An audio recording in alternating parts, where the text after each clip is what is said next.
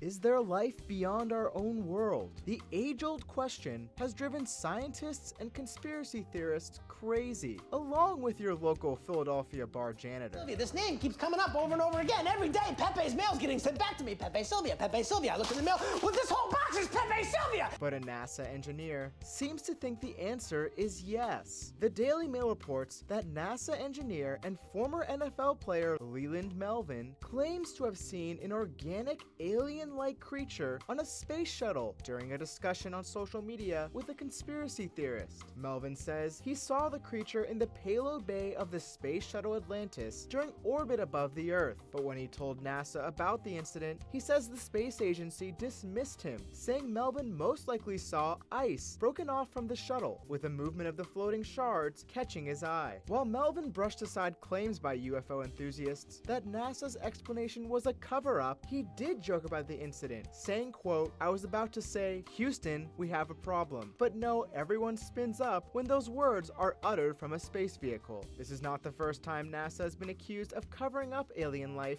with various images taken near the International Space Station being claimed as alien origin by conspiracy theorists. But NASA says the shapes captured are simply rock crystals from Mars that are being analyzed. Looks like we don't have to call in the Men in Black just yet.